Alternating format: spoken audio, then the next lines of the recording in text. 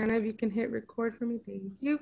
So hi everyone, as you all know, I'm Shirley Hernandez. I'm a work-based learning coordinator here for MDUSD, and today we have our final guest speaker, Chef K, and all the students and the staff and teachers are all excited to hear from you. So I'll go ahead and hand it over to you. Got it. Hey, Chef Cindy, how many kids are there? There must be 80. Is there 80 now? 70. Well, there's about 68 students in the class right now. Awesome. All right. Well, nice to meet you guys. And then there's 4 or 5 teachers that are here. Got it. So I'm gonna show you. So instead of me just talking about myself, which every chef likes that. It's one of the enough about me. What do you think about me kind of thing. I'm hoping to give you a couple of fun jokes, a little bit of a life lesson, maybe a couple of tools in kind of how to approach a problem that I've learned in the industry. Let me share. We'd also like to know where you came from and where you've worked too. All Got that it. kind of stuff. Can everybody see my presentation? Yes. Great. Okay. So this is me. I've so all of us. Let me take a big step back. Right. So I was on track. I took the MCAT. I went to grad school. First time I went to grad school was for environmental toxicology. Let me close my door.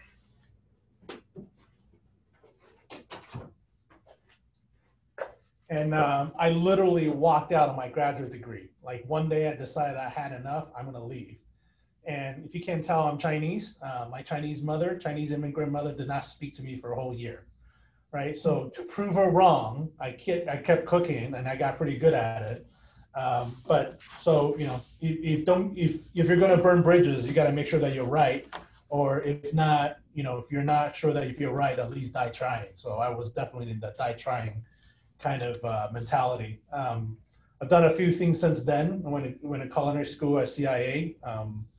Is it the best culinary school? They would like to tell you. They definitely charge the most. It is really what you put in. The more you put in, the more you get out, right? So when I get a student, I always ask when a student comes for externship, how's school? There's 2 kinds of answer. Those that answers school is amazing. And then there are the other kinds that says school sucks. 99% of the time, the people that say school sucks, they're not paying for their culinary education. Their parents are, right? It's a trade school for them that they're just doing because their parents tell them that after they graduate high school, they got to do something other than, just go into industry force and they should go get a skill or something. For those that actually said school's great, they recognize the fact that school is $400 a day and they're going to get their $400 worth of information. And they're not afraid to take that mentality and ask the chefs and push the chefs to teach them more, push their friends. And if they can't get it, they create a group so that they can, they can actually share with each other and their past life experience. So, guess which kid I'm going to hire, right, for my externship. And if you take that mentality in mind, that kind of, growing up in a career, you're not going to have any issue with that. So after culinary school, cooked around, worked for Marcus Samuelson, Aquavie, left, and then, I became a department director of purchasing because I would learn the buying side of things and the business side of things. I did that for a year, and then I was at French Laundry for 5 years working for Thomas Keller. I finished as a sous chef for him, and then this beautiful gentleman over here, Iron Chef Morimoto, was opening up a restaurant in Napa. I was very fortunate to know somebody that I ended up taking over the exec chef role there for 3 years. This photo is actually from the Iron Chef battle I was on with Chef Morimoto. It was the holiday wild boar tailgate battle, right? And our opponent was Michael Simon and his sous chef. Let me ask you this, right? When you think tailgate, do you think 2 guys from Cleveland that goes to Big Ten, or 2 Asian guys not from this country when it comes to like tailgate party, right? Chef wanted to grill a fish. We lost the battle, but I think this was in the process of losing that battle here, but it was quite an experience. these couple other photos, that was me as a student. This is me with Chef Thomas. And then this was me at Tyson Foods when I was developing one of the weird, weird cut, patented cuts that I had created. Slide. Okay, so the quick and dirty lessons, and this is kind of the top topic for the past few years in terms of product development. So my last 6 years, my last 7 years was spent at Tyson Foods, and the remaining couple of years there, I was with a group called the Innovation Lab, and our job was really to come up with very, very disruptive products that nobody's seen of or heard of.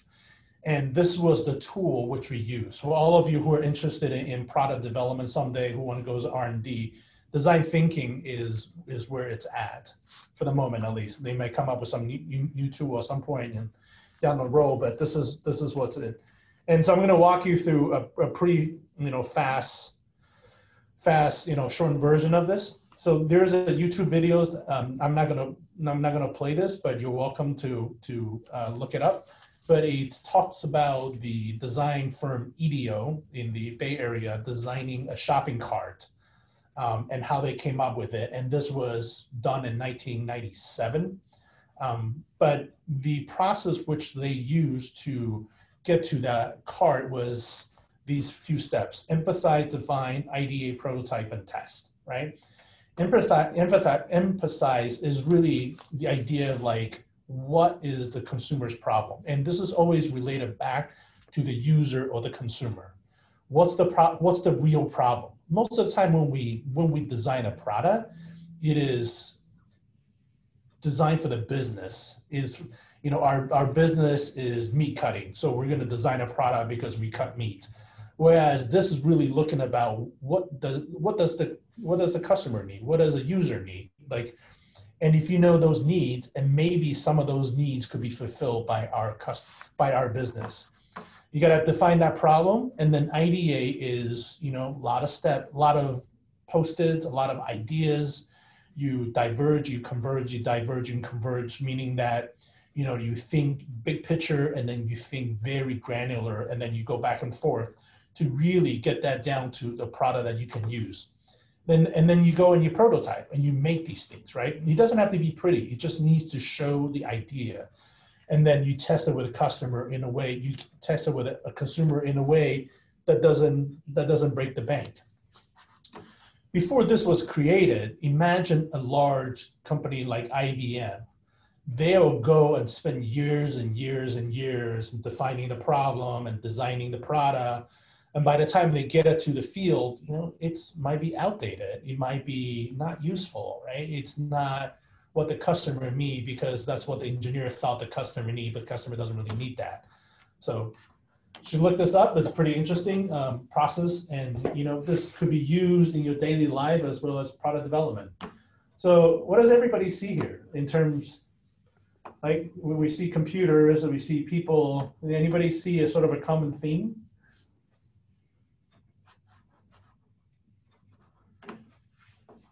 Besides a computer and people working? Put it in the chat, guys.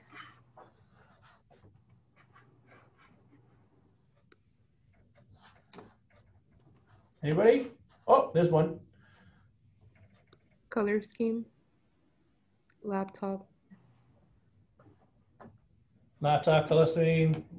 Not holding the laptop right. Great, Mario. What else you got? Mario, keep working on that. Holding run, yeah. Right. So this is there. And if I tell you that what is wrong with the laptop, and if I pose the question, what is wrong with laptops? And what is wrong with the way we work, right? So if you look at it, the unifying theme here is that most of us, when we have our laptop and we want to show somebody something that we have on a laptop next door, we literally have the laptop open. And we put a finger in it so that you don't close and accidentally close off of your program, and then requiring a minute and a half boot up to show somebody something, right? Imagine you have, your boss is busy. Your boss has got about 20 seconds for you to pitch them an idea, and it's on the laptop, and you're running your laptop over, and the worst thing can happen is that you close your laptop and the program that you're running takes like 10 seconds to boot it back up, and your boss is like losing interest, right? So from this idea, there are a lot of things like this in the world where if you observe hard enough and you really think about like, why are they doing it that way? You can come up with some really amazing insights. So one of our first projects using this process was food waste, right? And this is near and dear to all of us. You know, we throw a lot of food out because food is cheap. Food is cheap because government subsidizes food heavily. And so that, you know, your labor price has gone up a great deal, but the food price has really gone up. So we're making cheaper and cheaper food from a manufacturing perspective. And if you're making cheap food, you're not really growing food or making food with the right nutrition, the right amount of care, and therefore it exacerbates that circle, right? So therefore we throw so much food out because the value is so low. What if you grow your own vegetables and you raise your own animal? Will you be so careless in throwing the tops out of the carrots? Will you be so careless in throwing the shred out on, you know, the skin on the carrots out? Will you, you know, take the pig feed and throw that in the trash can because you don't like pig's feed? You'll find uses for it, right? And as we become, you know, richer and richer nations, we delegate those offcuts, we delegate those, you know, things that we don't want to other countries that still, you know, that still treasure those things. So when it comes to waste, you know, whose waste? Is it consumers? Is it industry waste?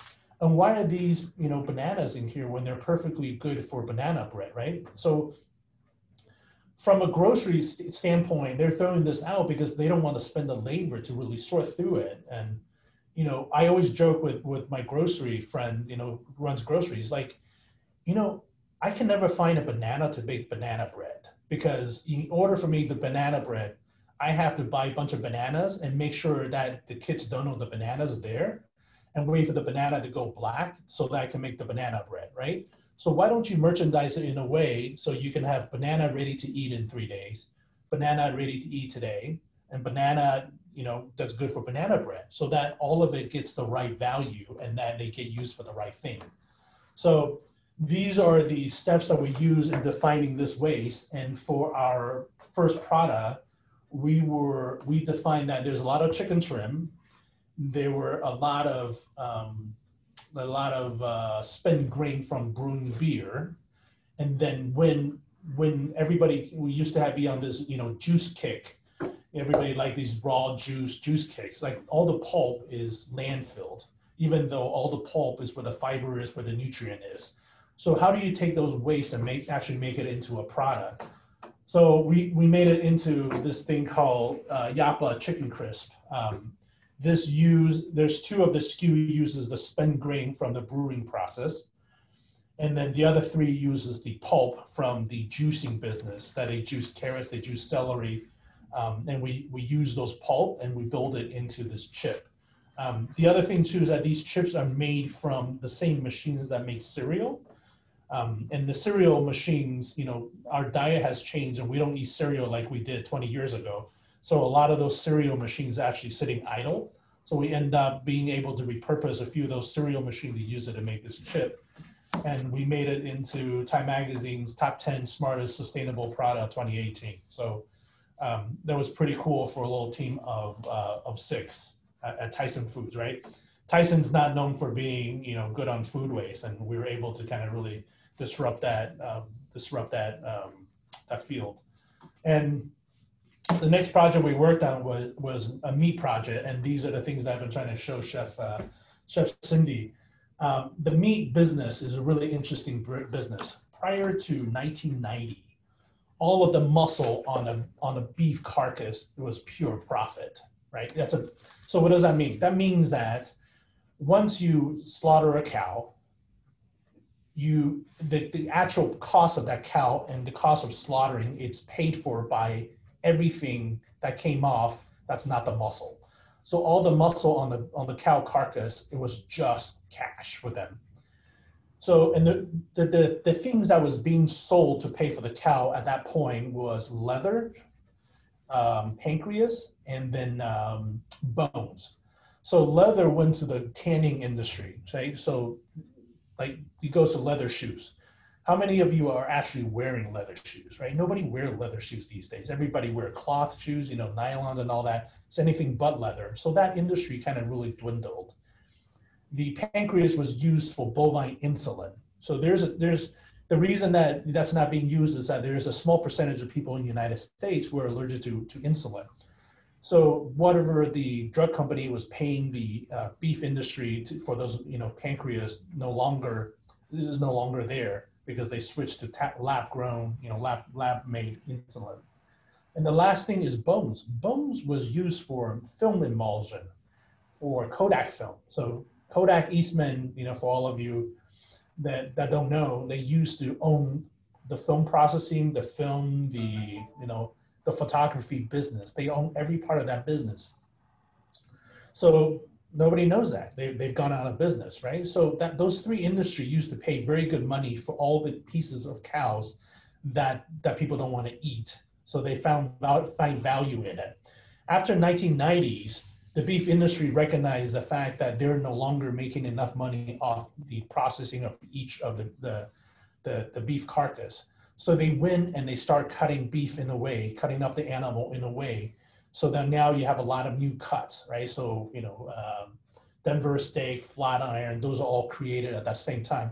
They're looking for value off the carcass. The analogy I like to use is like stealing a car, right? So you steal a car, if the police is there and you got to sell the car really fast, you don't make much money out of that transaction, that sale. But if you have the labor and you have somebody who wants to buy it, you can literally take that car and break it down in a chop shop into, you know, wheels, into steering wheels, into nuts and bolts, and you can get good money for each one of those components. You make more money overall. So that's why the beef industry has undergone that change. However, the pork industry has never really made that transition. The pork industry is sort of suffering from, you know, the chicken industry taking over the other white meat. We eat more chicken now than we do pork, whereas pork used to be, you know, the most consumed protein. So these are some of the things I just talked about, right? So there's, you know, the cost of processing a hog, you know, labor's gone up, you know, hogs are getting bigger and bigger because the more labor you have, you want the animal to be bigger because the amount of labor that it takes to process a 200-pound pig is the same as a 300-pound pig. But on a 300-pound pig, you know, that labor is, you know, amortized over, you know, the course of 300-pound worth of pig. So these are some of the challenges that the industry is facing. So we're trying to figure out, how do you create more value off of a pork carcass, you know, the same kind of work that the beef industry has done. How do you create demand? You know, some of the things that we thought about is, well, in general, we just eat less meat and we eat smaller portion of meat. So whatever the industry is producing right now is not the right size. There are a bunch of weird, you know, pieces of meat on pork as well that generally doesn't make it to your supermarket shelf because nobody knows what to do with them, or it requires a lot of labor and they just, you know, they don't have the time to deal with. Let's see. And then we have to, you know, we have to create more premium cut, things that people actually want to pay money for, right? So, you know, I love menudo. So I love menudo, but I hate processing and cleaning intestines, right? So how do you make it all into something that's menudo ready that people will like for their menudo versus just handing them the raw, unclean intestines? So those are some of the considerations we had. The first piece we looked at was, you know, this is a bone-in rack of pork. The reason that it looks like this is because they actually take out the cap and with the pork belly and send it to Japan. But you see these little pieces of meat that looks like a little washboard. Those are the meat. Those are the rib meat in between bones. So they're called the intercostal muscles. Those are the meat that you eat between the bone when you get a rack of ribs. Right now, they're actually taking a knife, they're cutting those off and they're grinding it. And first thing I said is like, why are you grinding that, right? That like is the most delicious part of the rib. So I had them fillet that off and I took two pieces together, seasoned it, and put that in a cryovac and cooked it. And what you get is this thing on the right. It is like the true McRib, and it's not a, you know, not a weird McRib from McDonald's. That's actually a true McRib using what potentially was ground pork, which is what, like 80 cents a pound. Once you make it into a McRib, this is, you know, $4, $5, $6, $7, $8 a pound. So that was the first patent we filed. The second patent we filed was taking the spare rib and making it into a rib lollipop. So spare rib is sort of the cheaper of the two ribs, right? There's a back rib and there's a spare rib. Oh. And the St. Louis rib is made from taking the spare ribs and cutting off the flank portion of it to make it look like a back rib. So we took this whole piece without trimming off any meat and basically cleaned the bone up, wrapped it up, tied it, roasted it, or smoked it. And what you get was very center of the plate rib eating experience that's good for a white tablecloth barbecue joint. And the last piece we made was taking a bone-in rack of the bone-in loin and then made a petite rack and a porchetta from it. And the reason that we made a petite rack is that, you know, if you go out to the grocery store and you're trying to buy a pork chop, and a pork chop is this big, right? It's a big piece and it's very thin. It's very thin because they're trying to keep it under a pound. You know, it's a 10 ounce pork chop or 12 ounce pork chop. And the only way they can cut a 12 ounce pork chop is cut it thin enough. Well, when you cut meat that thin, he overcooks in an instant and he dries out in an instant.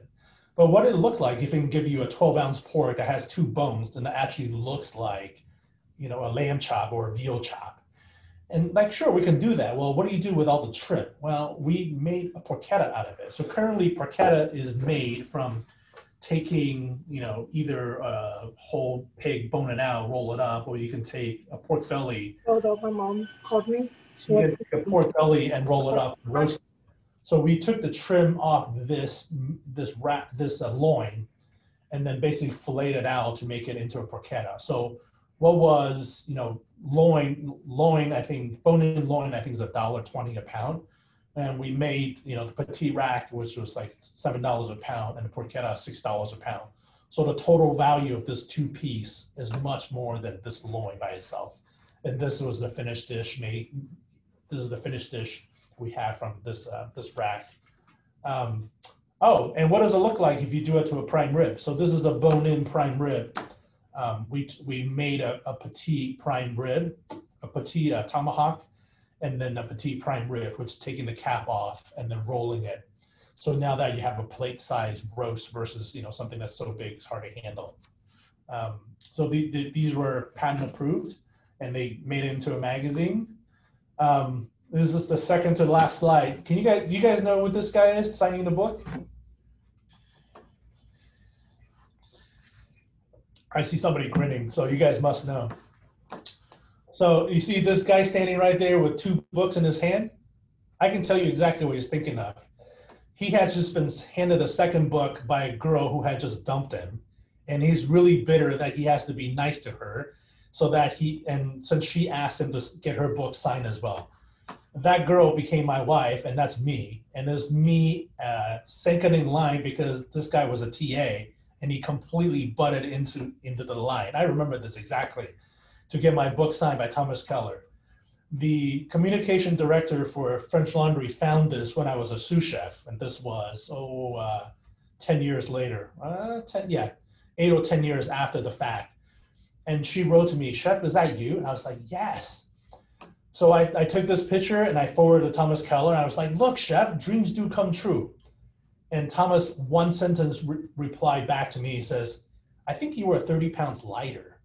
That was this one sentence back, and I was giggling the whole time, right? And then I wrote back to him, "Chef, and you didn't have any gray hair in your hair," right? So anyways, so dreams do come true, right? So if you guys set your mind to something, you want to do it, you'll always get back to it. And then my last slide is some of the takeaway, right? So I have to qualify this. This is not a very nice way to say it, but think like a fat guy. The fat guy is the most efficient guy ever. You think about it, doing a halftime at a game.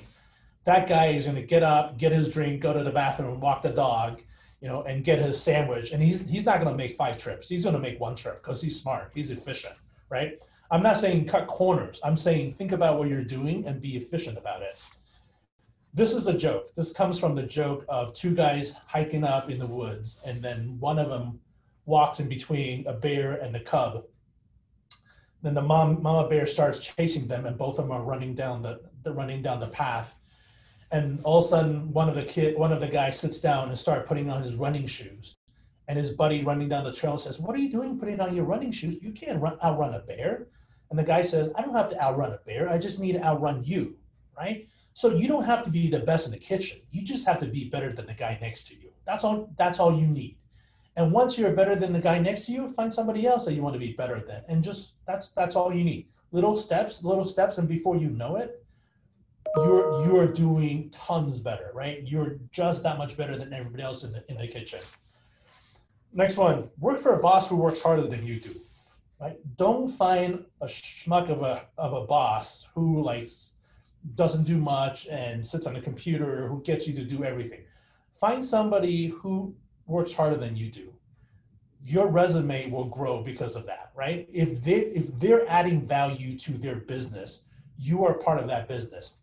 You know, if the restaurant you work in today becomes Michelin stars in 3 years, how much is your resume worth? Now look at it the other way. If the restaurant you're working in today closed in 3 years, who cares? What have you done, right? So work for somebody who works harder than you do.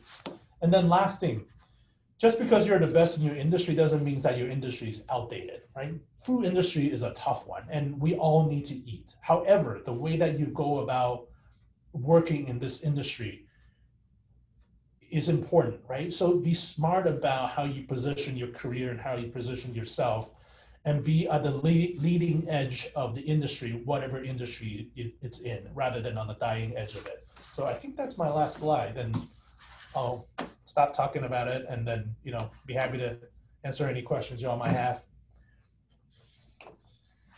Students or staff, you can put your questions in the chat box and I'll read them out loud for Chef K. Let's see. I know it's up here somewhere. I'll start.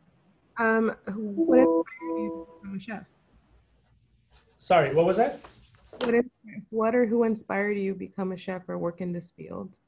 I know I'm supposed to have some like grandiose answer, but we've always made things from scratch at home. And I was pretty frustrated at grad school. No matter how hard I studied, I just couldn't get ahead. Like, it was insane. It was impossible.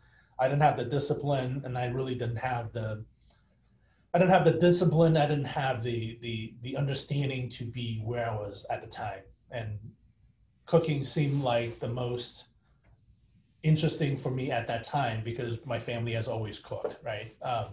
So it's nothing glorious. It's really, we was born out of frustration. But you know. Got it. How long have you been doing this? 15 years? No, yeah, no, 20, oh my God, 22 years now. I feel old. What is the usual pay rate for a chef? Pay rate for a chef. I made $30,000 a year at 30 years old. I was a French Laundry. I made $45,000 at 35 years old.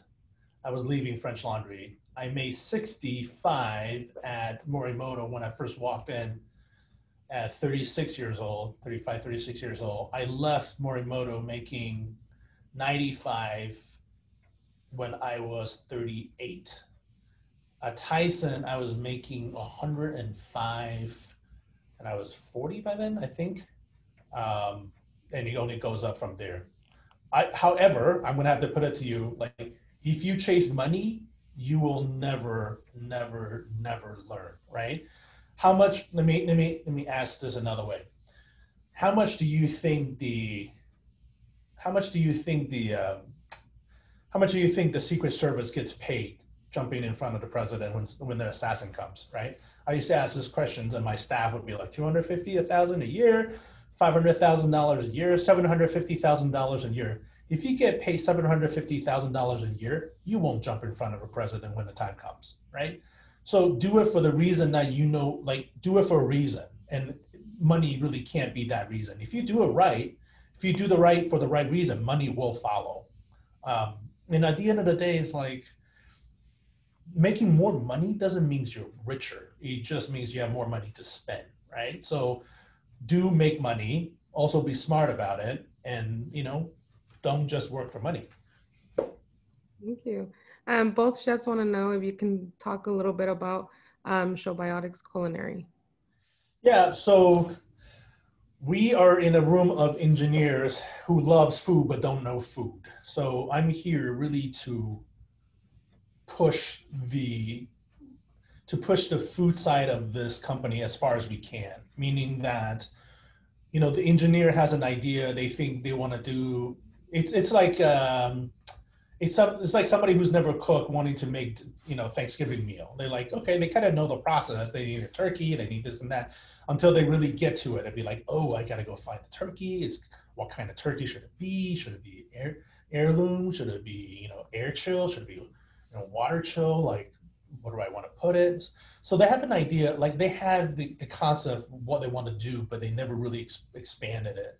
So my role here is really expand the library of the ingredients that we can dispense from Sally, expand on the recipes, expand on the menus, and then also push on hardware, right? So there's a bunch of things that we want to dispense that the engineers never really designed for, like dispensing long noodles, dispensing avocados that only a chef who lives it, day in and day out can kind of recommend and then have them, develop towards. Where did you go to college, and what are some career opportunities and potential in this area? I went to undergrad, University of California in Riverside. I went to grad school, the first time grad school, University of Cincinnati. I went to CIA after that, a while after that. And then my master's degree is from University of Illinois, Urbana-Champaign. What is the job market for food scientists, R&D chefs? Is there a high need? What is the job market for food scientists? What else? And R&D chefs? R&D chefs, right. There are definitely more opportunities out there when it comes to food scientists, R&D chefs. I would say don't worry about your career starting thinking that that's exactly what you want to do, because a well-rounded chef is more useful in R&D than somebody who's really good at one thing. So at this stage in your life and for the next few years, like put yourself in as many hairy situation as possible. And let me kind of qualify that. When I say hairy situation, it means that every day you're barely holding on, because if you don't push now, you're never going to push. And you definitely don't want to push when you're 55 and your knees are blowing out. So right now, you need to get as much exposure as you can and put yourself in as diverse a situation, diverse restaurant, diverse environment as you can before you make a decision on how you want to take your career. Chef Cindy's asking if you can show a picture of Sally. Yeah, I think I can. Too many screens open. You want to ask me another questions while I pull One of the students wants to know what your favorite dish to make is. Oh, that's a tough one. I will make everything at least once. I'm a huge fan of tacos, and I think part of it is I just can't make very good tacos no matter how hard I try. So I keep making it. The kids don't complain, but I love to butcher. It's always been a big hobby of mine, and I love, I can butcher all day and be quite happy. Let's see, share the screen. Hey, Chef, you could come when it's open to campus and we'll make you street tacos here in the classroom. My kids will knock it out of the water for you. Oh my God, I would love it if I can make it with them. So here's Sally. Can you see my, I didn't hit share. It doesn't work when I don't hit share. So here's the actual machine. The bottom is really just a shelf, and then, you know, it's a refrigerated unit. It's got 22 canisters inside. Oh, look. So we got poke bowl on here. We got, you know, hummus bowls on here. We got, this is all updated. It's actually really nice. I haven't been to this website in a while. So you and I talked about you bringing us Sally out here and for a day and letting the kids put things in it and experimenting and working with us. Yes. We would love to take you up on that when we can get back into class. All right, still on the table, for sure. The thing about Sally is that does everybody know Peloton? What Peloton is, right? Yeah. Peloton is really a tablet on top of an exercise bike, right? But the moment that you put a tablet on top of an exercise bike, all of a sudden the doors to the world opens. Now you can have classes online, you can have classes, you can work, you know, exercise with other people. So imagine what it looks like if you could put a restaurant online and you have all that data that you can't have when running a real restaurant. In order for you to have this much data in a real restaurant, you have to physically generate those data points, right? You take temperature of the food, you write down how much usage you've had, you have an inventory, how much product you bought, how much money you made. All that is like, it's done by hand at the current level. With Sally, everything is online, everything is collected, right? And that's the power of it. So imagine having 30 Sallys, you know exactly how much food is in each one of them, you know exactly how much sales you've made, you know how much, when you need to go service it, and then, you know, what prep you need to make for each one of the Sally. And then you make a prep sheet, make a prep sheet, have the kitchen prep it, you make a distribution list, have the driver, drive to deliver a certain number of canisters each of the machines. So to me, it is the future. To me, what does it look like if you see a Sally at every corner, right? You see a Sally at the gym, which currently costs too much to, the reason that gym doesn't have a restaurant operation is that the cost to get certifications and get food safe and install a kitchen, it's prohibitive. And then the amount of money you make for people going to the gym is really not worth the installation. But what does it look like if you roll Sally in? It's a much easier process. It's a much cheap buy-in. So to me, that's why I'm here. I think we've got a lot of runway in that, especially during COVID. It's not an open food bar. It's a lot fewer touches. What are you most passionate about in culinary, and what makes you most happy? I love to eat. If that's not obvious. I love to feed. I think that the thing about culinary is when I think I know quite a bit, and I realize I really don't know anything. And no matter what area that you dive into, there's a world to behold, right? And you can like super nerd out on like as many parts of culinary as you want, and then still have a lot more to go. So I think that's why I really like it. And I think, the other thing is, like, when I was in my first master's degree that I walked out on was, I was, exposing pregnant mice to chromium, and then trying to figure out if the chromium is teratogenic or mutagenic. So I was killing mice, extracting the liver. Hey, it's fine, but like, you can't eat it, right? Whereas like food, like at the end of the day, I can eat what I made. I'm never bored, right? It's just, I don't know. That's probably the biggest thing. What are you most proud of? That make my kids like food, and that they enjoy food, and they're not afraid to ask for us to make things, right? They're, at the end of the day, like, they're engaged in the growing, the prepping, and then the eating of the food. And I'm very proud of the fact that they recognize that it's a good hobby, and we should eat well, right? If you can eat well, we should eat well. And so does your work allow you to travel? Lately, no. And travel might seem like a really cool thing to do until it is Christmas Eve and you can't get home because the airports are closed because there's a storm in O'Hare. When you're younger, it's fun and you get to see quite a bit. I've been to quite a few places with chefs.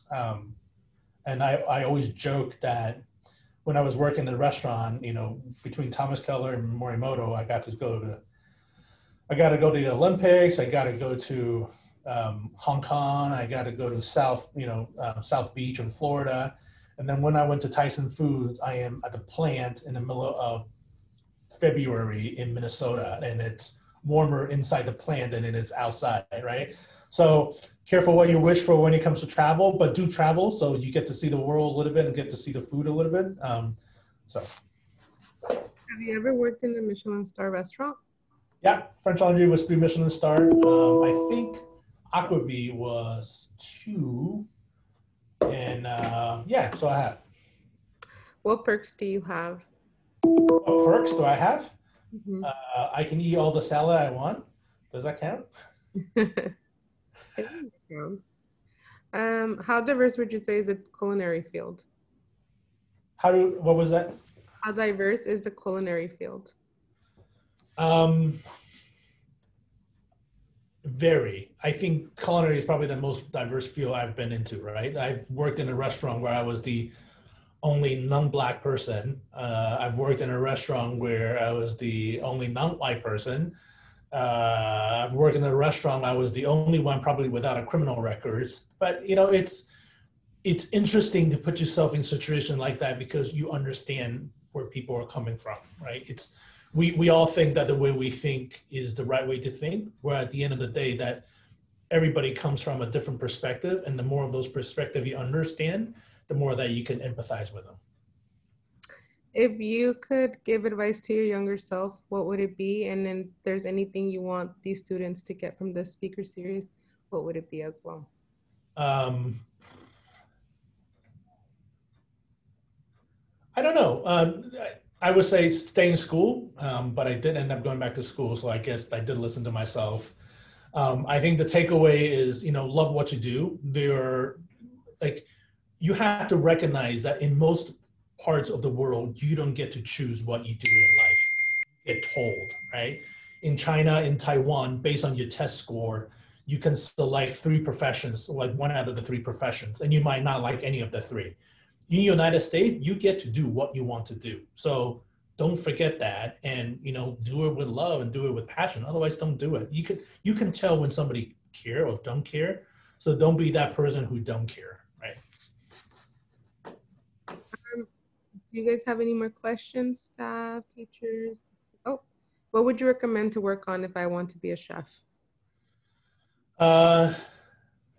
Work on, talk to yourself. My first job was unpaid. I walked out of grad school and I went to a local restaurant and asked to work for 2. I just asked to work. Like, this is who I am. I want to be in the industry. You know, like I'll do anything. And I've washed dishes. I've cleaned ashtrays. I've done all that. I've baked. I've made desserts. I used to bake in the middle of the night just to learn bread.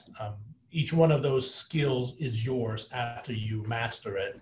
So start collecting skills. It's probably another good way to look at it. Learn how to bake, learn how to make pastry, learn how to serve, learn how to sell. Those become things that you'll need in life. Thank you. Does anybody else have a question? You can unmute or put it in the chat box. Anything else you would like to share with us, Chef K? No, it's a pleasure. I wish that we could do this in person. I had promised Chef Cindy that we'd break down a hog, and that's still on the table. I didn't show you. We actually have Sally over here with a couple of prosciutto and then like 4 pancettas in there. We broke down a hog here and took one of the old Sally's and commandeered it for an aging box. So, you know, Chef, I'm available once we get back to normal. You know, I'd be happy to come in. We can get some hog breaking going on, and that we can always have charcuteries hanging. Well, thank you so much, Chef K, for